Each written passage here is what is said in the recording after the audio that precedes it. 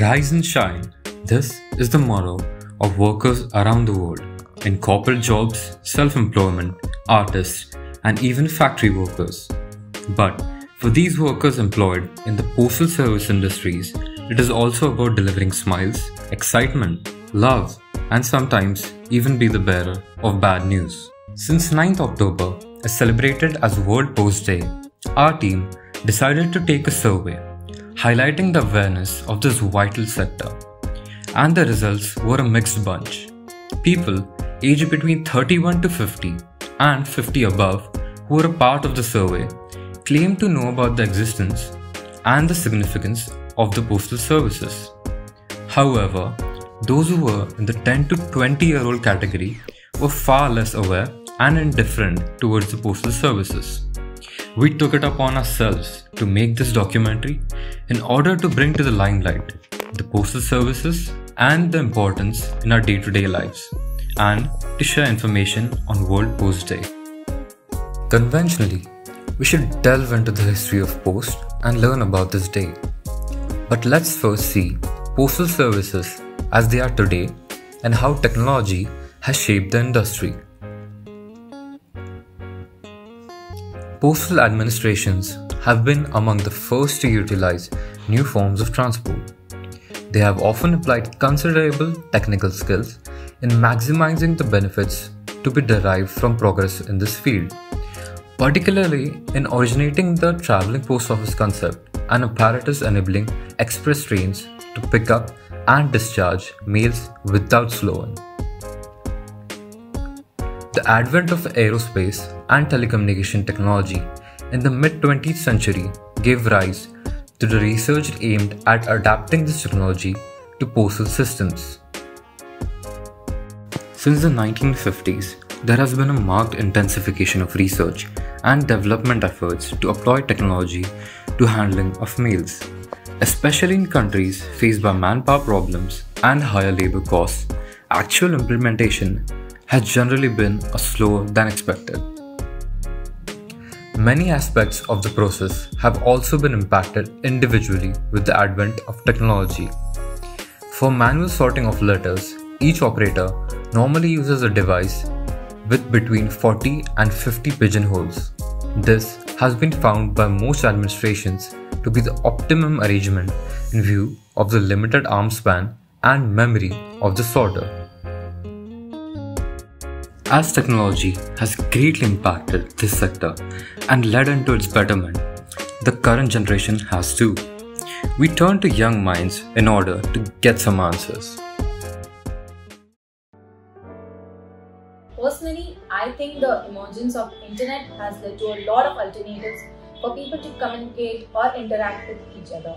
The resources which are available at low cost compared to the postal services is, I think, the main fundamental reason for the downfall of postal services. Well, obviously the internet has played a major role in this, but apart from the technological factors, I think that people today are more inclined towards services that offer the luxury of convenience and have very less impact on the environment. They save a lot of storage and trees, diesel bits, Believe me, if you talk in those terms, I cannot live without it. But well, to answer your question, I think that it's just that there is no other alternative yet.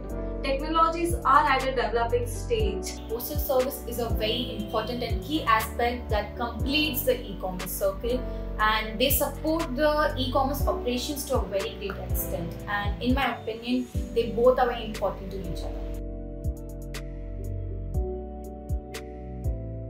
Yes, definitely. Disengaging from social media is not that easy. It's like having a whole new experience. But I would love to send and receive postcards from my family and friends during their travels. It would be like getting a glimpse of the time away, or like a snapshot of their trip. Yeah, I still believe in that personal touch, especially for greetings and invitations. I think it leaves a physical imprint of emotion on that piece of paper. And some physical handwritten notes between two people can be a great way to remember memories, and it could evoke nostalgia. Millennials and Gen Z seem to have a strong preference for electronic alternatives to mail correspondence and bill payment. However, they still see value in the personal touch of mail. The working of the postal services has been highly functional and systematic all around the world. The worldwide postal system, comprising the individual national postal systems of the world's self-governing states, is coordinated by the Universal Postal Union, which, among the other things, sets international postage rates, defines standard for postage stamps, and operates the system of international reply coupons. As mentioned before, the postal services are highly systematic and efficient. In order to achieve this efficiency, in most countries, a system of codes is created, which we may know as a PIN code in India. The Postal Index Number System, or the PIN code, was introduced in 1972. It is also known as zip code or area postal code. According to the results of the survey that we conducted, around 60% of the people who participated in it admitted that they were not aware of how the PIN code system works. The first digit of the PIN code is for the region. For example, 1 to 2 stand for North, 3 to 4 are for West, 5 to 6 are for South, 7 to 8 for East, while 9 is for Army Postal Service. Second digit is for sub-region, like 11 is for Delhi, 12 to 13 for Haryana, 14 to 16 are Punjab, and so on and so forth. The third digit is for the district. The last 3 digits denote the post office under which a particular address falls. All around the world, the most common methods of prepaying postage is by buying an adhesive postage stamp to be applied to the envelope before mailing. When a package is sent out, the stamps are cancelled, which makes the stamp unfit for reuse, and that completes the so-called payment process of sending a post. Look at them, madam. Have you ever in your entire life seen anything so beautiful? I'm sorry, I don't know anything about stamps.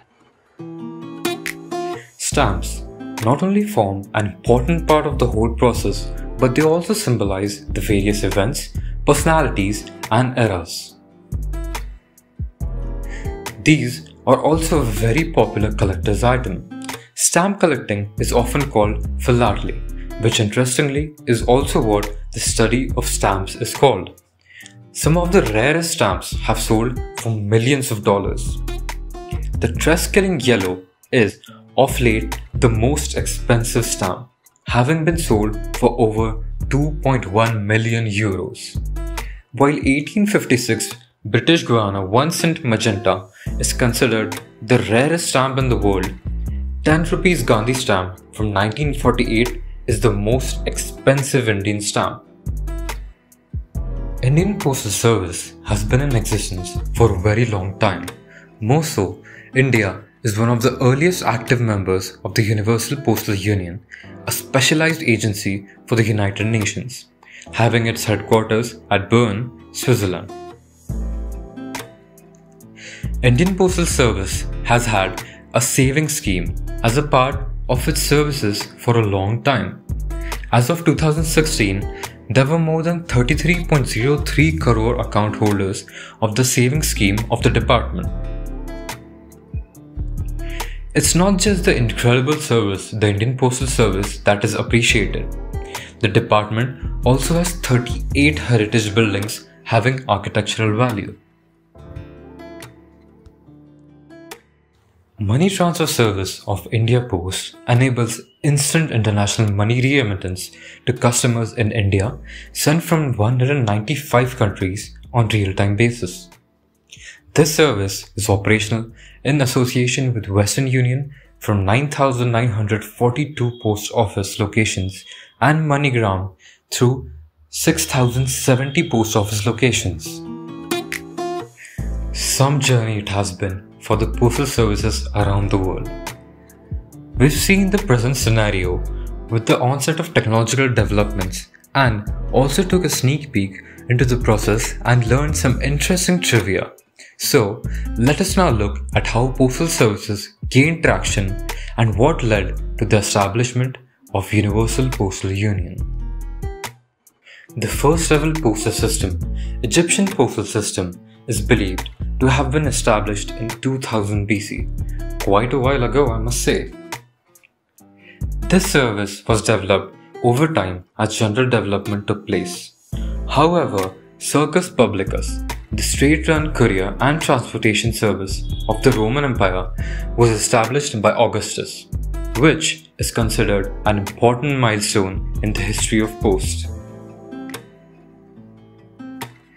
General Post Office established in England, Charles II in 1660. It was one of the first professionally run post services in England. Closer home, Skye Dock was established in 1852 to cater to the Indus Valley of Sindh. The term Skye Dock also referred to the first adhesive postage stamps in Asia. In 1854, the first stamps of India were released. Let's fast forward a bit to the year 1874, when the UPU was set up. Before UPU, every pair of countries that exchanged mail had to negotiate a postal treaty with each other. In the absence of a treaty providing for direct delivery of letters, senders sometimes resorted to mail forwarders who would transfer the mail through an intermediate country. These negotiations for postal treaties could drag on for years. Faced with such difficulties, the United States took the lead in calling for improvements to international mail arrangements. United States Postmaster General Montgomery Blair called for an International Postal Congress in 1863. Meeting in Paris, the delegates laid down some general principles for postal cooperation but failed to come on an agreement. The Treaty of Berne was signed on October 9, 1874, establishing what was then known as the General Postal Union. The treaty provided that 1. There should be uniform flat rate to mail a letter anywhere in the world. 2. Postal authorities should give equal treatment to foreign and domestic mail. 3. Each country should retain all money it has collected for international postage. One important result of the treaty was that it no longer necessary to affix postage stamps of countries that a mail piece passed through in transit. At the Second Postal Union Congress in 1878, it was renamed the Universal Postal Union. The purpose of celebrating this day is to bring awareness to the post in the everyday lives of people and businesses, as well as its contribution to global social and economic development. Countries across the world participate annually in the celebration of World Post Day. The post in many countries use the event to introduce or promote new postal products and services. And this is why we celebrate World Postal Day on 9th of October every year and express our gratitude and appreciate the work of millions of people involved in the service, from the UPU to the postman who delivers letter to your house with a smile on his face. We all use postal services in some form or another. This sector has been and always will be the most important and trusted one for years to come. Celebrate this day. Send smiles, love, and warmth in the form of letters, postcards, or parcels to your loved ones. Celebrate post, because nothing compares to the feeling of utter satisfaction one gets when they see their post being stamped and delivered.